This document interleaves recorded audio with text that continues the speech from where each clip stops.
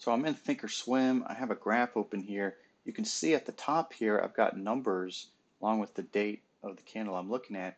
Well, I've had one issue for a while now where when I'll come up here and scroll over it, this thing pops up, this menu here, and blocks it. I'm like, oh, what is this? And it's been so difficult to try to figure out how to turn this off, and it actually has a really simple explanation. So what this is it's called MyTools, and it allows you to plot various studies onto the graph without having to open up the Edit Studies menu. So if I wanted to plot this one, I would just click on it.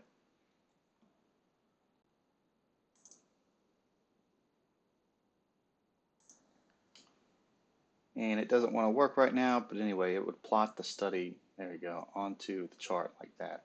So how we'll turn it off and on if you want to have it on, we'll come up here to the wheel icon right here, click on that, come over here, and right on this general tab, you'll see down here at the bottom, My Tools. You'll want to change this to off to turn it off.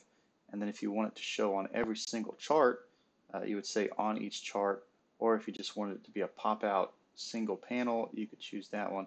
I want it off, so I'm going to turn it off. I'll hit apply. And now you can see when I come up here to look at this and scroll over it, it no longer blocks it.